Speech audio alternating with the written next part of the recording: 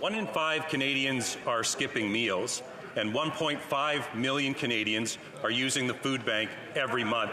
Their rent or mortgage payments have doubled since this Prime Minister took office, and many of them don't know how they'll be able to pay the bills at the end of each month. So while Canadians are struggling with the cost of living, this Prime Minister jets off on a Jamaican vacation for $81,000 at a private villa, courtesy of a big-time Trudeau Foundation donor.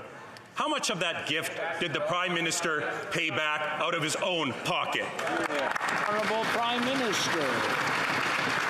Mr. Speaker, if the Conservative Party really cared about Canadians and affordability instead of on personal attacks on me, they would move forward on actually supporting the budget we're putting forward tonight, that is delivering affordability supports, mental, dental and health care supports to Canadians, as well as building great jobs in the growing green economy right across the country. Indeed, they have an even sooner opportunity to do that. Will they let pass the unanimous consent motion that will accelerate delivery of the grocery rebate to 11 million Canadians across the country?